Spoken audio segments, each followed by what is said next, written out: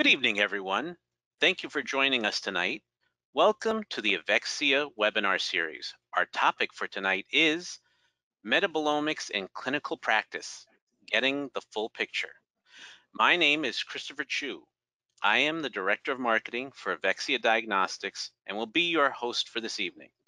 Today, I have the distinct pleasure of being joined by an exciting guest, Dr. Betsy Redmond, who will be our presenter for this webinar. Dr. Redmond is a private practice nutritionist and an education specialist who uses a systems biology approach in diagnosing and treating nutritional issues. She is both conventionally trained with a master's degree in clinical nutrition from Emory University and a doctorate in nutrition from the University of Georgia. Dr. Redmond has over 15 years of experience in functional laboratory research and education, as well as involvement with dietitians in integrative and functional medicine. She provides nutrition assessment and education workshops in her private practice and works in education at Diagnostic Solutions. Before working in functional medicine, Dr. Redmond worked in university research and public health programs. Joining Dr. Redmond tonight will be Dr. Wayne Sedano, our Director of Clinical Support and Education at Avexia Diagnostics. Additionally, Dr. Sedano is the Director of Integrative Medicine Education for the College of Integrative Medicine and lectures and teaches internationally.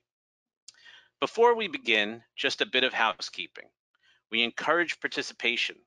So if you have a question, you may submit that question in the questions fields in the right-hand area of the interface. We will answer submitted questions towards the end of the presentation. If your questions are not answered this evening, you will surely receive an answer by email within a day or two. Without further delay, I will now turn the webinar over to Dr. Redmond. Okay, thank you.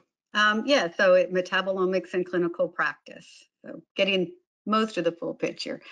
So I think that along with the webinar is the case study that I had submitted to, so that probably helps. I thought it would be helpful to go over a case. So metabolomics just is kind of a new and upcoming field. The markers can be used for predictive biomarkers, like who's going to benefit from what treatment. They can use prognostic. How can you look at a pattern and identify something's happening? So, and then again, they can use also for pharmacodynamics, so just for medication. So I'm going to go over a case example. 58-year-old female. She came in, and it's based on a client that came in, wants to see her metabolic status, kind of a health check. She feels okay, sometimes tired. She's had issues with depression. She has family history of blood sugar, diabetes, heart disease. Her diet's not great. It's pretty standard. She doesn't eat breakfast, so she eats mostly late in the day. And her standard labs aren't that great. So the area of focus are, that I look at the same areas of focus that are on the OMX report. So I'm looking at metabolic processing. I'm looking at the amino acid metabolism, nutrition, stress and mood. Some of those are repeats, toxic impacts, and then all the metabolites of the microbiome. And then I also look for patterns of disease. I often do that first, but I'm going to cover it last here. So we'll just start with glycolysis. So with the glycolysis panel, we're looking at lactic acid, pyruvic acid, alanine, and glucose. So we look at all these together because they all interrelate. So when glucose comes in, pyruvate can go to lactic acid, it can go into the Krebs cycle, or it can go over to alanine. So they have all been noted as important in the whole glycolysis pathway. So when we look at her marker, we see that her glucose is, it's within range. So this glucose is just what's going to be in the urine in a standard healthy population. So our reference ranges were set on a healthy population. So a lot of those we just purchased to have qualified healthy people. So this is even that 15.2 is, you know, more of a healthy population. I think the highest we've ever seen it is 1,000. The way we list the tests, so we list the markers, the glucose, pyruvic acid, lactic acid, alanine. Pyruvic acid, same as pyruvate, but below it is the enzyme that is going to move them on. So pyruvic acid is dependent on pyruvate dehydrogenase. So each of the markers has an enzyme below them, and that's the one that they're dependent on, and then nutrient cofactors. So we can see that all of hers are high, all three of these. So I'm going to suspect that there's some kind of glycolysis issue related here. So when I'm looking at increased pyruvic acid, it's been associated with increased glucose uptake. It's also been associated with impairment, or inadequate amounts of some of the nutrient cofactors. So pyruvate normally comes into the cell and goes to acetyl-CoA, and it does that with PDH, with pyruvate dehydrogenase, and it's dependent on those B complexes. So it can come in there. It can also go over to oxaloacetate, the OAA, and go into the Krebs cycle, or leave the Krebs cycle and go back to make glucose, and that's dependent on biotin and magnesium. So when that's elevated, it has been associated with increased glucose, and that's blood glucose. And then the lactic acid, it's also elevated. There's some great studies looking at urine and alanine, lactic acid in urine. Yeah. So when lactic acid and alanine are both elevated, they've been associated with increased fasting glucose and insulin resistance. So that's three markers that's kind of looking at that impaired glycolysis. Lactic acid has also been shown to be lowered by using, B1, CoQ10, lipoic acid, biotin, alcohol intake can impact it. And then some diseases like irritable bowel, kidney diseases. When glycolysis flows into the Krebs cycle, so we can see what's going on with the Krebs cycle. Her Krebs cycle doesn't look bad. Most things are within range except for the succinic acid. So when we're looking at succinic acid, it's closely related to the electron transport. So we think about CoQ10, but most of the markers look in range. Citric acid, normally we're mostly concerned about low being related to kidney stones, but that's still pretty, an adequate amount. There's actually a new weight loss supplement I've seen it's FDA approved. It's got cellulose and citric acid in it because an elevated citric acid is associated with an intake of a plant-based diet. Another thing I look at when I look at the citric acid is inflammation can impact the aconitase enzyme. And so sometimes if cis-aconitic acid is elevated and there's inflammation, that can be why. Inflammation also can impact that succinic dehydrogenase enzyme. But overall, this doesn't look bad. So I think it's important when you look at the Krebs cycle to kind of look at all the functions that are going on and where it's coming in. I've read some researchers note that alpha-ketoglutarate or alpha-ketogluteric acid are associated with the kind of the gatekeeper of the whole Krebs cycle. It kind of sets the tone, and likely because so much comes in there. And here you can see how succinic acid is associated so closely with the electron transport and why CoQ10 may be helpful if it's elevated. So the next thing that we look at is on the test is fatty acid oxidation. So the fatty acid oxidation is looking at several markers. So it's more than you might be used to looking at. And I will say, if you're used to looking at other organic acid tests, we have pretty much everything that other tests have. It's just kind of laid out in a different format. So we look at 4 dicarboxylic acids. We look at 3 acylglycines, and then we look at the branch chain dicarboxylic acids. So these all look fine. She doesn't seem to be having any issues, and then the ketones are low. So that looks pretty good. When we look at this all together in this section, we're looking at the glycolysis coming down to pyruvate, pyruvate going to acetyl-CoA, beta oxidation. So the breakdown of all those fats also goes to acetyl-CoA. It either goes to the TCA Krebs cycle or is stored as fat in fatty acid synthesis. So this is a nice way to look at the breakdown of the fatty acids. So long chain fatty acids, we know, need carnitine to come in. So they come into the cell with carnitine. Most of the medium and short kind of just diffuse in. But when they go through beta oxidation, they have to go, around and around. And so every time they go around, they knock off 2 carbons, and that goes to acetyl-CoA that goes to the Krebs cycle. Depending on their length, depends on the enzyme they use. So the long ones that come in use very long chain acyl dehydrogenase enzymes. As they get shorter, they have to use the medium chain acyl dehydrogenase enzyme. If the medium chain is impaired, the subacic, subaric, and adipic can build up, and so can those other glycines. If the short chain acyl dehydrogenase is impaired, methylsuccinic acid and ethylmalonic can build up. So these are just some of the things we're looking at if they're elevated. So if the first section is elevated, we're thinking of beta oxidation. If the glycines are elevated, they're generally minor metabolites, but they also can be impaired with medium chain acyl dehydrogenase deficiencies. We think of B2 and carnitine because the system depends on those.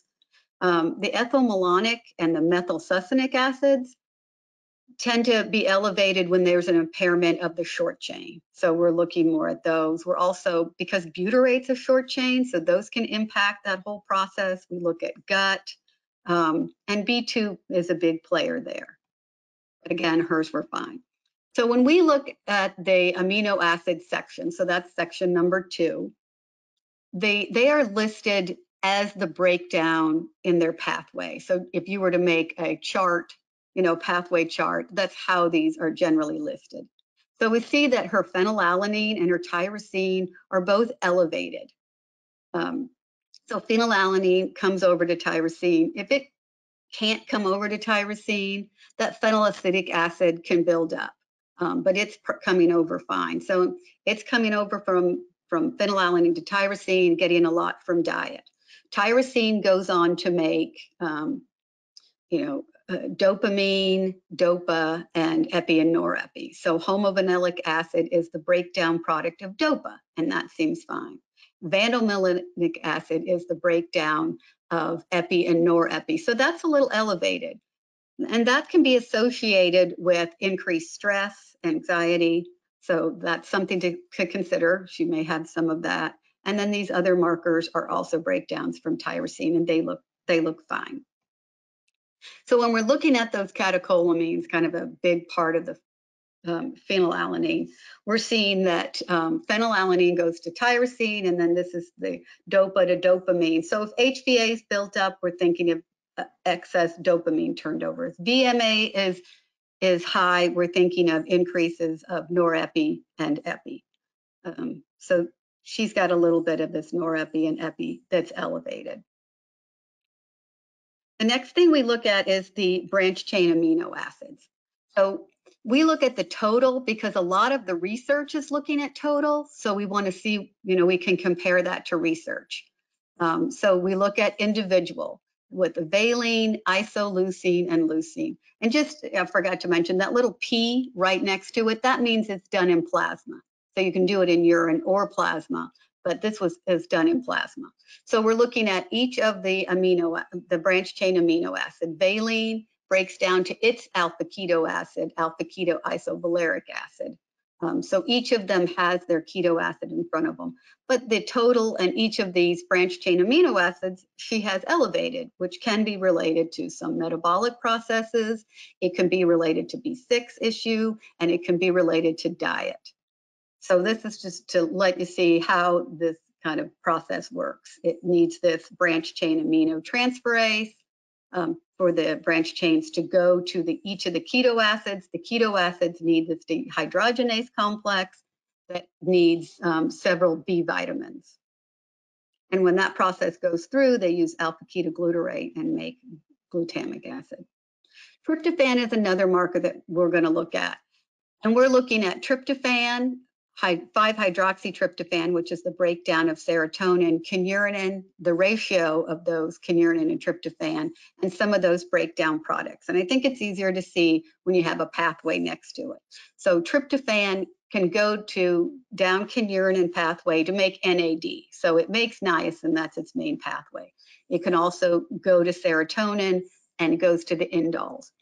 When there's increased inflammation, it activates the IDO enzyme, and that pulls kynurenine down. So if there's a lot of inflammation, you're going to get low tryptophan. So you're not going to have enough tryptophan to make serotonin or melatonin. So you have low level of 5-hydroxyindolacetic acid, and you're going to have an increase of kynurenine. And then you're going to have an increase of this KT ratio. That's kynurenine to tryptophan ratio. And that's a marker of inflammation. It's associated with increased TNF alpha. We also look at hydroxykynurenine, which is the same as 3-hydroxykynurenine, xanthurenic acid, and these other markers. Hydroxykynurenine and xanthurenic acid come up when there's a need for B6. This pathway is actually from Neuroscience magazine, and they're showing the ones in red, the hydroxykynurenine and the quinolinic, those are both neurotoxic, and the ones in green are neuroprotective. You'll also see that there's a lot of B6 requirements when this pathway is running through. So when these are elevated like this, you're using up a lot of B6.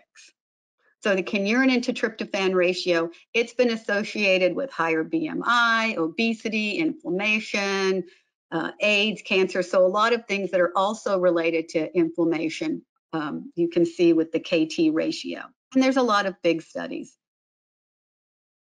The ratio's also been related to inflammaging. So as people age, tryptophan goes down, kynurenine goes up. And the problem with that is then you get less NAD made. So NAD is required all over the body and for the metabolism. You get less indoles made by gut bacteria, and those are needed for immunity and metabolism. And you end up with more of these kynurenine metabolites, and that can be neurotoxic. So what you want to have is this dietary tryptophan coming in. You want a healthy microbiome so they can make these indoles. And then you want good digestion and absorption and low inflammation. There's a great study, and they found that as people lost weight, which is diet and lifestyle, the ratio, the kynurenine to tryptophan ratio improved. But they also had an increase in B6. And part of that is because that pathway had been pulling everything down, and all those enzymes required B6. So if you're not flooding that pathway, you didn't need as much B6. So it's inversely correlated with level of B6. So another pathway that we look at is methionine. So methionine, the first half, we're looking more if there's an issue there, it may be an issue with methylation. And the bottom half is really looking more at glutathione production. So she had a little bit of elevation with cystathionine, and that's been associated with vitamin deficiencies, B6, B12, and folate. So that's something we can look at when we get to the nutrition page too. She also had several elevated markers in the glutathione part. So cysteine comes into the cell because cysteine can't. So cysteine comes in, it turns into cysteine. So when it's elevated, it can be flooding in there to make glutathione. Cysteine meets up with glutamate and glycine and makes glutathione. When you make glutathione, you're going to have that alpha hydroxybutyric acid. So that's going to be elevated. You're going to have, and then if you have increased pyroglutamic acid, it means that you're trying to make the glutathione, but then you can't quite make it because you're missing something. So either cysteine, like sulfur, or glycine. So that's why when pyroglutamic acid is elevated, generally clinicians will provide N-acetylcysteine or glycine. So then histine, you can see her histidine markers are fine. You know, a lot of things, you know, it's low and high histidine are related to some other things. Interestingly, one of the big things histidine does is it goes into the Krebs cycle, it makes glutamic acid, and it needs folic acid for that. So that's where Figlu comes from. And if you don't have any folic acid, then the histidine is going to be very high in the urine, so it's going to get excreted and it's going to go low in the blood. And it also can account for some of that anemia because histidine, hemoglobin is about 10% histidine. When we look at her threonine, glycine, serine section, so these are all related together in pathways, and we see that her glycine is really low, and it may account for why she's not able to make a lot of glutathione. Glycine depends on threonine, because it's essential amino acid, to make more glycine. So threonine will make glycine. Serine will also go to make glycine because they can interconvert. So both of those sources it would normally look to make more glycine are missing. So she does have a pretty strong need there for glycine. And then just all the reasons why you would want to support glycine. So, you know, glycine conjugation, heme production, glutathione, and methylation. So another marker that we generally look at, it's on the test, is lysine metabolism. So lysine can go to make carnitine, or it can go down into the Krebs cycle. So if it pushes down into the Krebs cycle, the TCA cycle, it's going to use up some B6, and it's going to, glutaric acid becomes, you know, elevated. So if glutaric acid is elevated, it can be associated with decreased carnitines because you're not going down that pathway. And then higher aminoadipic acid is associated with significant increased risk of diabetes over the next 12 years, and that's from the Framingham Heart Study. They've done a lot of research in metabolomics and pulling stuff out. Low lysine's been associated also with increased anxiety. But hers looks good. Then we look at the proline, the hydroxyproline, so some collagen catabolism. So generally we're looking for high here, which is going to be associated with breakdown, but these look fine. And then we're going to look at the glutamine aspartate markers. So glutamine goes over to glutamic acid, and the ratio of glutamine to glutamate, or glutamic acid, they're saying, has been used in a lot of studies looking at the risk of diabetes or metabolic impairment. And high is better. You want more glutamine and less glutamic acid. And so she doesn't have that.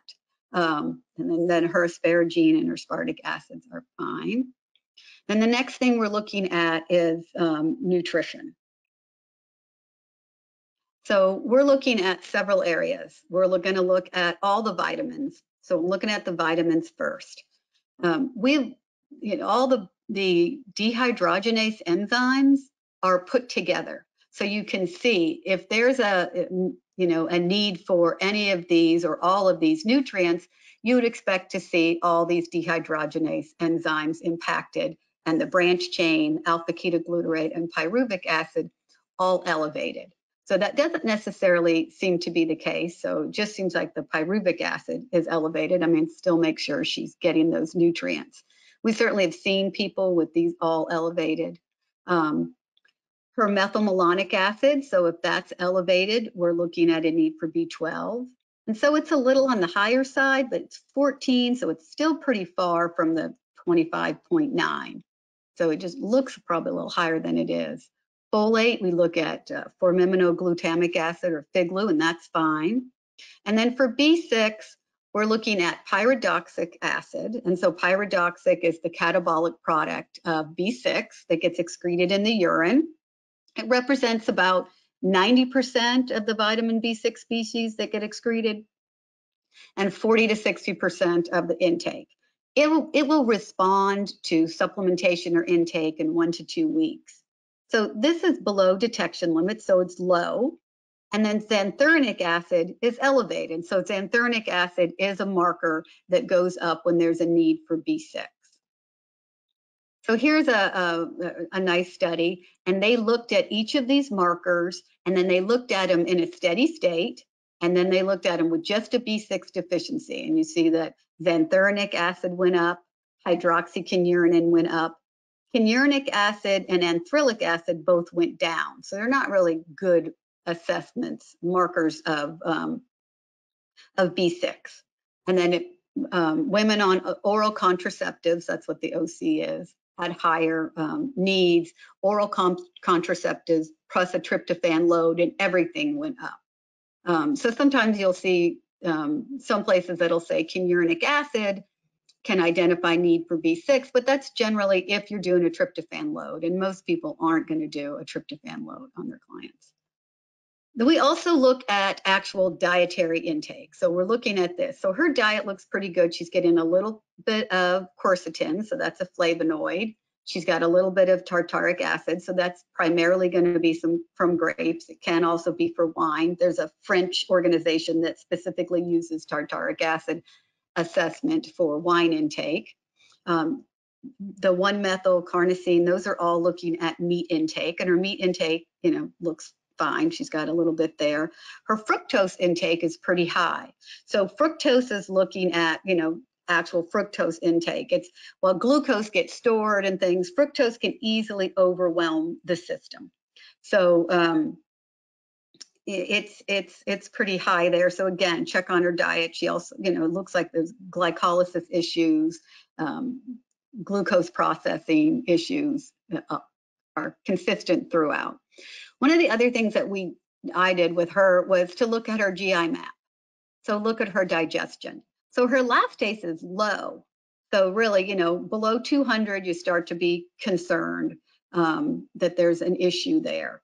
So, if she were closer to 200 and she was on vegan, I might think it's not as big a deal. But the fact that it's 129 is pretty low. She doesn't have any fat malabsorption. And then streptococcus, because listed that because streptococcus does tend to do better in a more alkaline environment. So I'm thinking of her overall digestion. So pancreatic insufficiency, certainly common with diabetes or other things. I've seen reports that if the elastase goes below 50, you should think of endocrine and exocrine function. It can also be impacted by the purple pill. So stress and mood is another area that we look at. So we're looking at all these, some of these are repeats. So we're looking at GABA, which is going to be higher in mood disorders, and that's fine. And then these are the catecholamine turnovers. So we already know she's got some increased epi and norepi turnover. She's got very low serotonin turnover. She also has high cortisol. So that's going to be a problem. That's related also with anxiety and helps in the conversion of norepi to epi. So they're just more confirmation with stress and mood intake. And then we're looking at toxic impacts. So with the toxic impacts, her 8-hydroxy is really elevated, and that's a marker of DNA methylation. Her toxins are kind of normal, xylene, styrene. So they're a little higher than you'd want, but they're normal. Glucaric acid is it's kind of a measure of P450 enzymes. So these are just all the things that have been related with increased 8-hydroxy 2-deoxyguanosine, so oxidative damage to the guanine section of the DNA. These are the toxic inflammation, negative impairments that I'm looking at overall within the test.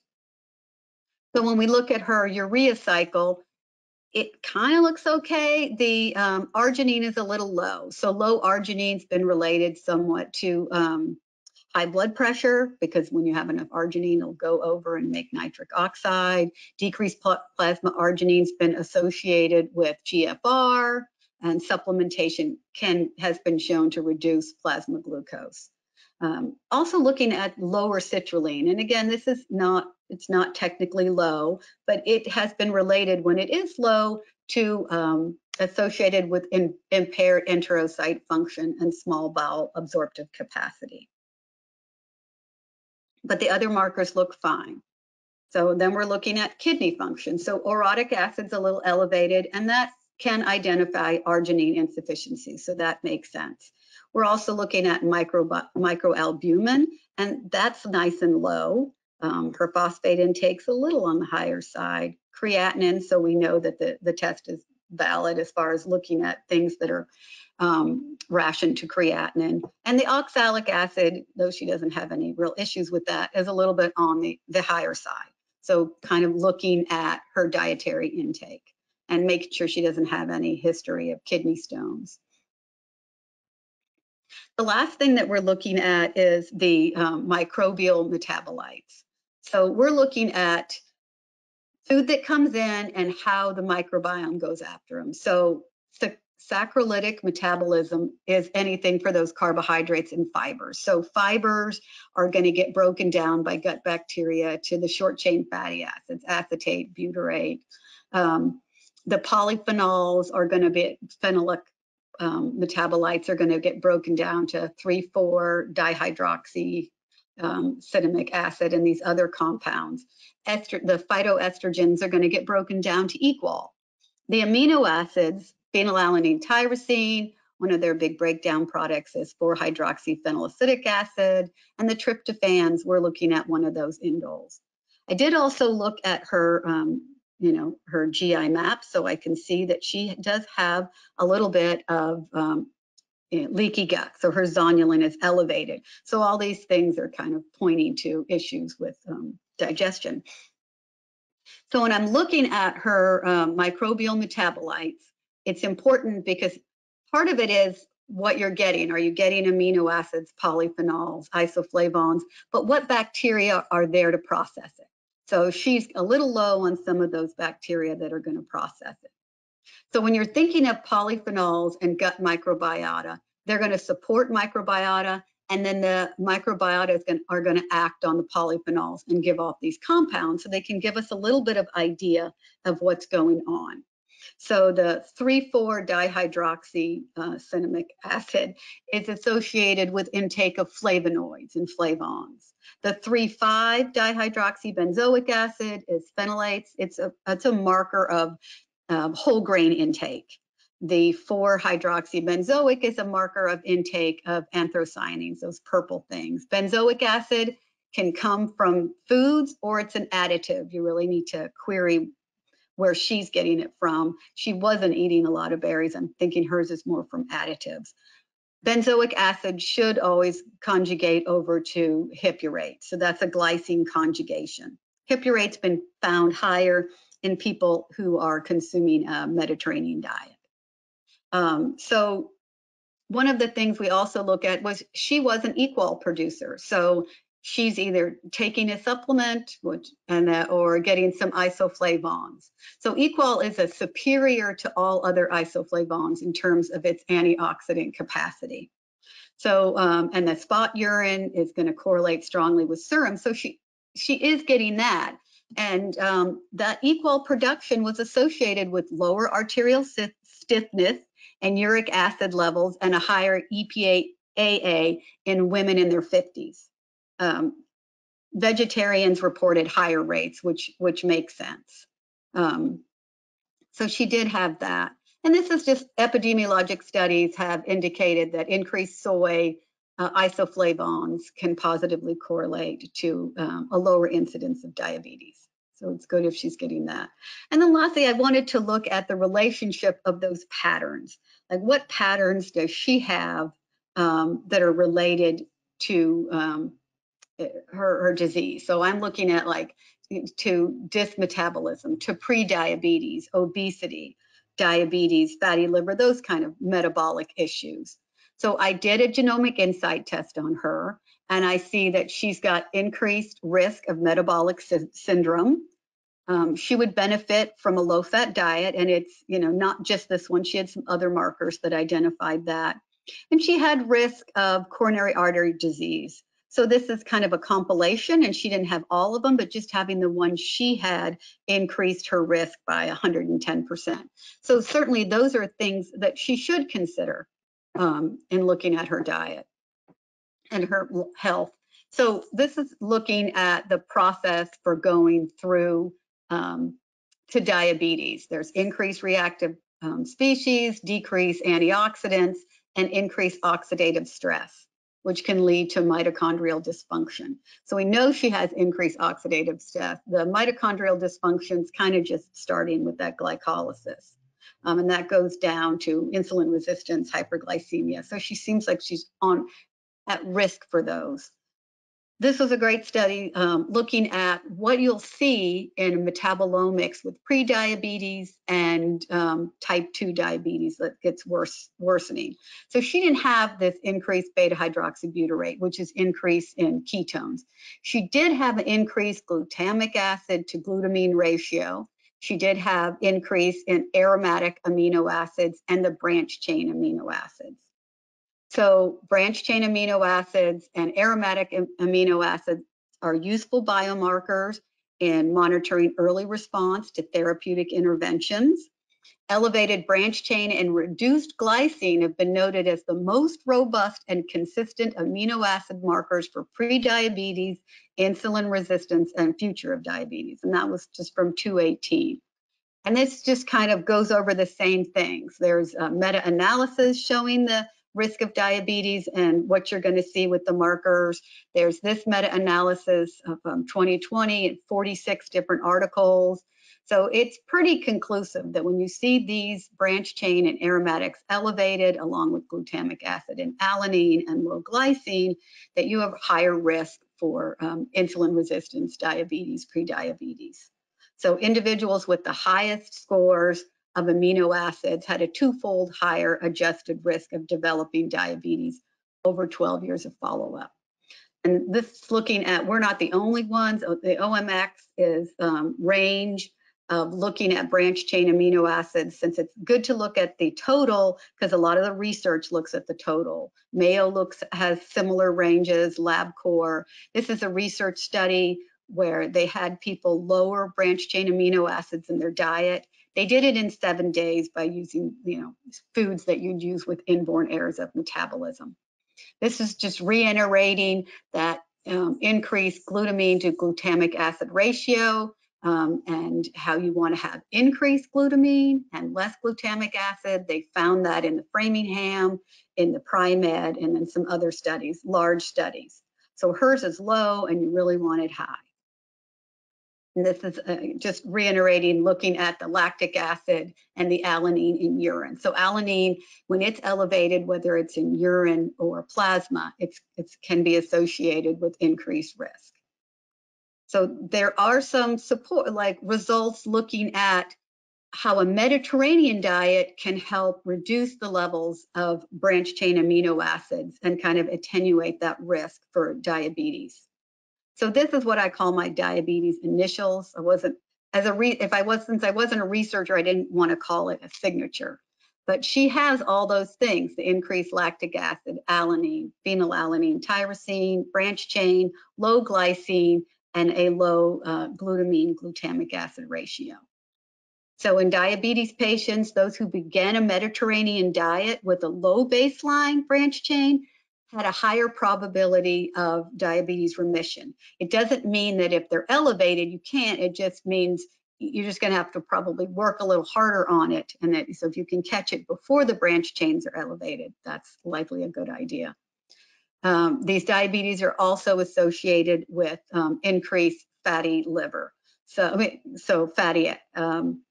non-alcoholic fatty liver, sorry. So if you get fat in your liver, it does change the metabolomic processing. It increases pyruvate and glucose and decreases the response of ketones. So normally you make more ketones and less pyruvate and glucose. But with increased fatty liver, it's the opposite. And this is looking at how the gut dysbiosis has a healthy gut dysbiosis that can make equal is associated with better liver function. So there's also some fatty liver associations that I have here. So she had these also. So these are compilations from other studies. So she has elevated pyruvic acid, low glycine, low serine, elevated glutamic acid. These markers can be impaired in fatty liver. You'd see low glycine and elevated alpha amino adipic acid, low tyrosine, low 5-HIA, and normally you'd see low equal, but she's got the benefit of an elevated equal. So this is a great article, and they identified that a metabolic signature that robustly reflects adherence to a metabolic response to a Mediterranean diet and predicts future risk of cardiovascular disease independent of traditional risk factors. So they're looking at a metabolic signature. And so it was really helpful to them. I think we're not really quite there to their metabolic signature, because they're Stanford University, I believe. So, but we're getting a lot more research coming out so we can kind of see what we might be looking at. So that's my quick wrap up of all that. Oh, well, thank you very much. That was very informative. So now, without further ado, we'll take some questions. If anyone wants to submit questions, I'll just reiterate that you can type them into your questions area on the interface here, and then I will read them to Dr. Redmond. I know Samuel Bart Williams has a question. I don't know if you would like to type that into the questions area.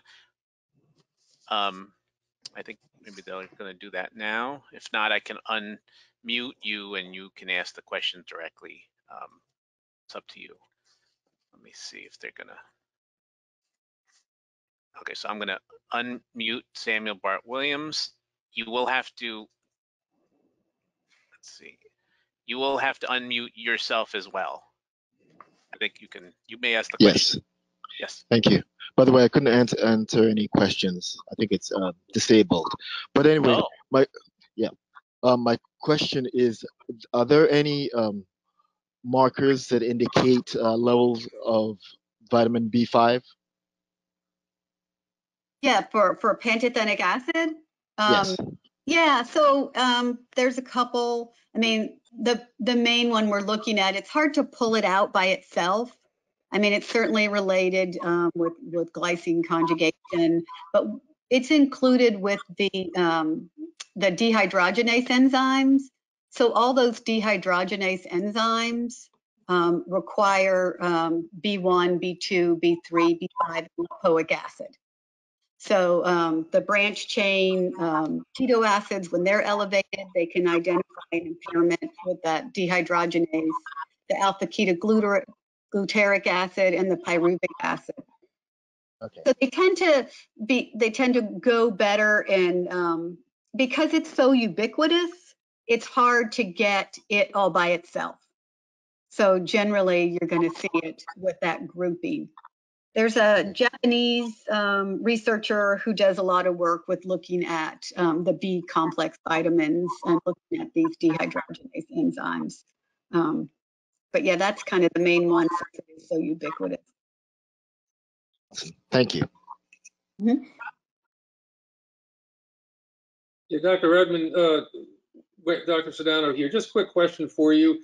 In your experience, I know this is a relatively new test. What patients would you say, I've got to have this? Do you have your patients that you definitely want to have, to run this test? Yeah, I mean, it's like any, patient that, well, certainly I think it's great for metabolic issues, insulin resistance, diabetes, cardiovascular disease, because we have pulled a lot of that information or pattern or fatty liver from large population studies like the Framingham or the Pri-Med study. So they have a lot of ends that they're looking at. I think anybody who has, mood disorders, it's also good. I've had people that just got as healthy as they thought they could be.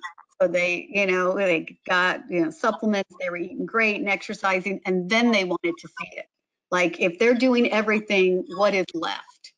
Kind of as a check, like what metabolically might impair them. But really anybody could identify, because it's looking at, nutrients, it's looking at your, metabolic processing, the breakdown processes of each of the amino acids. So a lot of conditions like that kynurenine to tryptophan ratio that, it's associated with all sorts of things that are associated with inflammation. So cognition, inflammation, obesity, renal issues. Thank you. Because I just wanted to hone in on whether there's, particular set, and it seems like it's, classic with the organic acid test that you definitely have to have this thing, and I know how powerful it is. Thank you so much. Mm-hmm. Great. Thank you, doctor. And now we have 3 more questions. I'll start with Karen Wright. She writes, Okay. I thought that the ketogenic diet was beneficial for diabetes, but that raises beta hydroxybutyrate, which I think your slide shows were associated with increased risk of diabetes. The question is, the keto diet, is it beneficial for diabetes? Well, I think that, that's that's probably like a long answer. I think what they're showing in the research is that when people have impairments in the metabolic processes, oftentimes you can have increased ketones. So that may just be a metabolic issue, and I think that's separate from if somebody's on a ketogenic diet and they can improve their glucose, they are going to, in their glucose processing, they may improve the other markers, like the increased branch chain amino acids. That would be my thought. I haven't seen studies where they do a ketogenic diet and look at things like branch chain amino acid levels. So the ketones, are certainly going to come up if you're on a ketogenic diet, but they're part of the glucose processing. So they're really just identifying an issue. So it's hard to say. Yeah, it's a roundabout way of saying it's hard to say. I wouldn't just say that if somebody had increased ketones, that's a bad thing always, because it could be that they hadn't eaten or they're eating a certain way that may actually be beneficial for their overall glucose processing. Okay. Next question was from Lara Sweeney. Sometimes I see branch chain keto acids at different levels. I apologize. AKIV, KIV, and AKIC, KIC will be low, but the AKBM will be high. Do you have any insight into this? Thank you. Yeah, the alpha keto beta methyl valeric acid. That what you meant to say? I butchered that. I apologize. No, that's okay. So yeah, that one does tend to run higher. And I don't know if having the alpha keto and the beta methyl make it a little harder to read in the scope thing, but it does tend to run a little bit higher. We'll look at the total keto. That's kind of why we look at the total keto, so that we can see that, because that gives you a better idea. But yeah, I have noticed that one runs a little higher, and I'm not exactly sure why. Okay. Thank you for that. And then Asia Real asked the question, can this be used to assess a 14-year-old girl with digestive and mental health disorders? I would say yes. I mean, we've gotten several, we have a clinician who does the test, and they primarily see pediatric patients, so, and they tend to be more adolescents. But yeah, certainly when your first, year of life, organic acids tend to be really high, certainly the first month. But by the time someone's 14, they should have stabilized, to be pretty adult ranges. So I would say yes. I think you could get a lot of insights. Okay, thank you for that answer. And then finally, Ruby Anjum writes, if a patient can only do either metabolomics or GI map, which one would you prefer? Oh, well, I would look are they having more GI issues, or then I would probably go with that. But I think that you get more information. That's, well, yeah, I am, partial to the OMX. So you just get, maybe broader information. They work so well together. I guess I would kind of look at the symptoms that they're having. And if they're more GI related, I might go more with that. If they're more metabolic or mood or maybe toxic issues, then I would move over to the OMX test. It does give some idea of how GI function is on the section 6, which is microbial metabolites. Okay, great. Thank you for that. And then just a follow-up from Asia Real, who asked about the 14-year-old female. I already used Great Plains to do organic acids, but is there further training in this test available, or is there help in interpreting these tests? And I don't know if Dr. Sedano, you also want to chime in on this one, but anyway, I'll leave it at that. Well, I'll say for us, yeah. I mean, we certainly have consultations. We have like a guide online. It just kind of says if this marker's high or low, this is what you can, consider. And then we have some webinars, and we're constantly getting ready to bring more education out. But you can always call us. Right, and also this, I think, leads into the next slide. At Avexia, we offer this Ask the Doctor feature.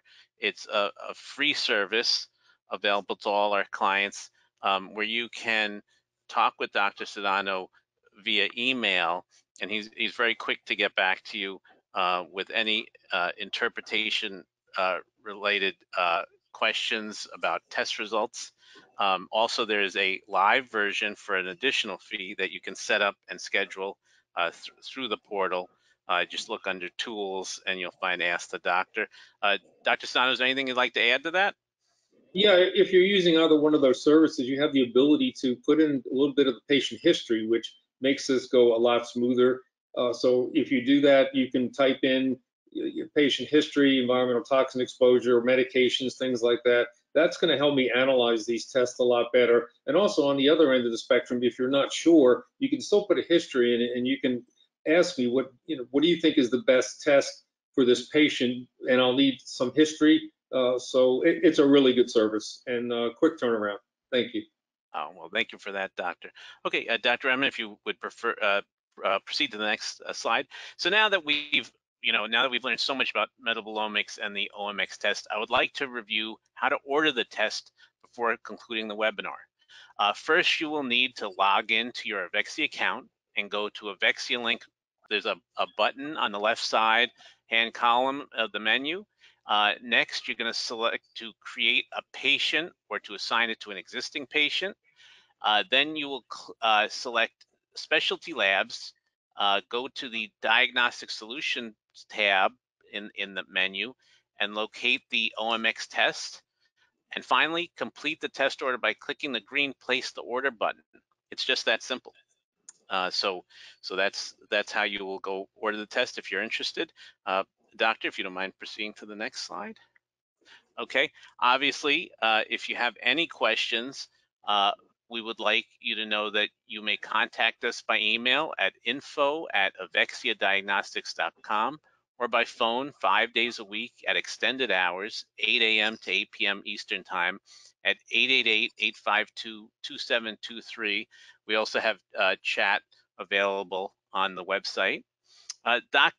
Thank you, Dr. Redmond and Dr. Sedano, for this informative presentation. A recording of this webinar will be available by email in the next few days. If you wouldn't mind going to the next slide, Doctor. Yeah. So I appreciate that. Thank you again for joining us for this webinar event. Until next time, from everyone at Avexia Diagnostics and Diagnostic Solution, stay healthy, stay safe, and we wish you all the best on your pathway to wellness. Thank you, everyone. Thank you. Dr. Redmond, very much appreciated. Thank you.